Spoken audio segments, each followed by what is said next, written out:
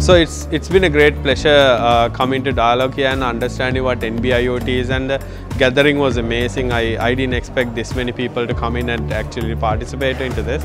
I think I really appreciate what Dialog did and getting these things into the community, and I heard they're going to make open source products as well. So the adaptation of NB-IoT will be really high in the coming years.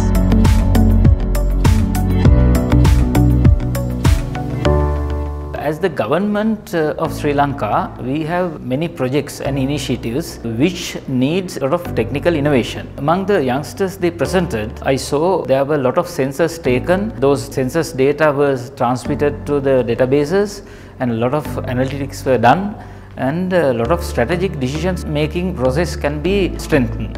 Those are the main advantages of the government.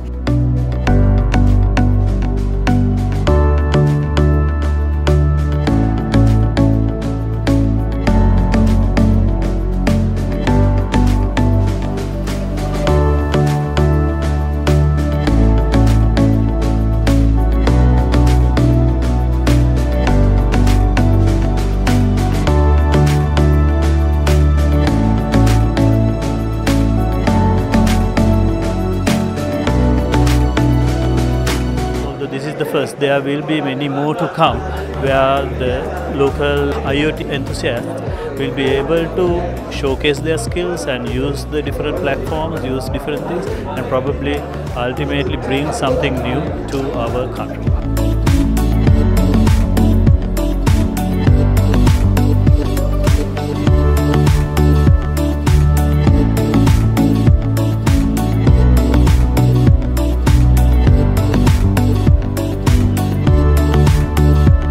We are basically the enabler. We have a IoT platform. We invited developers to come and develop applications, NB-IoT and IoT application on top of that to offer services. So going forward, our plan is to have a lab dedicated to help NB-IoT related developments for the developers from the different communities to come and use our facilities to work on this technology and move services forward.